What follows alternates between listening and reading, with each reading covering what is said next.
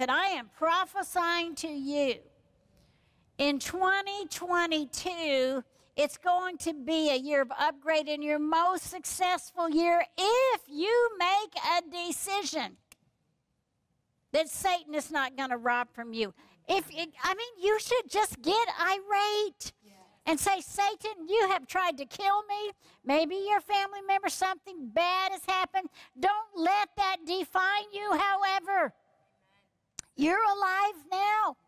And you make a decision, you're going to go up from here. I tell you, 22 is so important. You think about it, February 2nd, 2022. 2222. When will that ever happen? Not in our lifetime. No. You know what I mean? Yeah. So we have to understand what God is saying. Right. Because Satan will convince us that everything will fall apart. Everything's going to hell in a handbasket. But we're not going with it. No. No. Okay? We're not going to go there. And so I want to say the Lord wants to make this ministry a sign and a symbol of what can happen.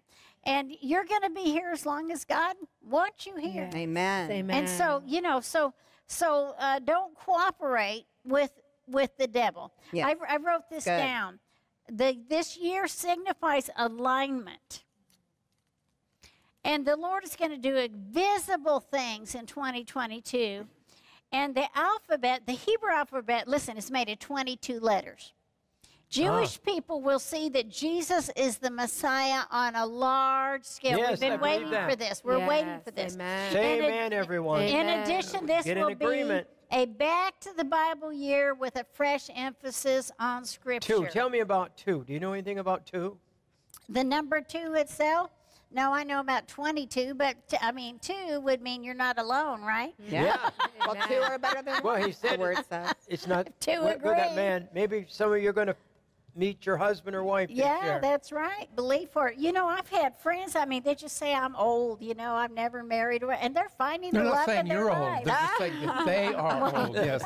Well, I'm 70. I'm not young. Yeah, now Cindy just had a. Now you said it, Cindy. We didn't say it. I know. Now, she I just have had a a big birthday. 7-0. But to me, 2 is the power of agreement. Amen. Yes, it is. He says, if 2 agree, Amen.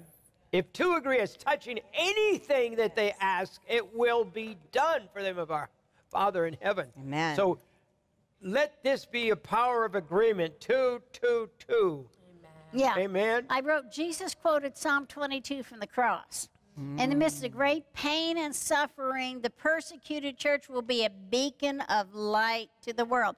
And speaking of that, you're holding that book, I Reformers am. Arise. Incredible. Your brand new book, Cindy. Yeah. You talk about Reformers Arrive, your prophetic strategy for bringing heaven to earth. What do you mean by that? Well, I want to say to you that many times we're pretty ignorant in the body of Christ. We don't know what we can do to make a difference. A friend of mine signed a pledge to be a reformer.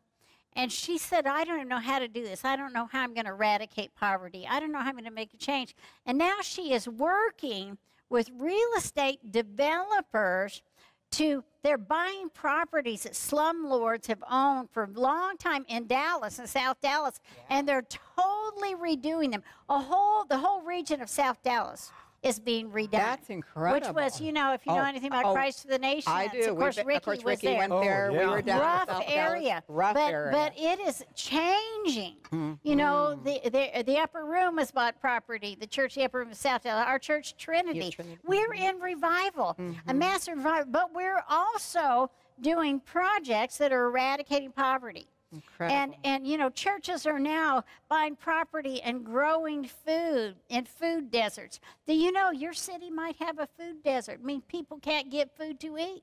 They don't Right. have the ability, especially fresh food.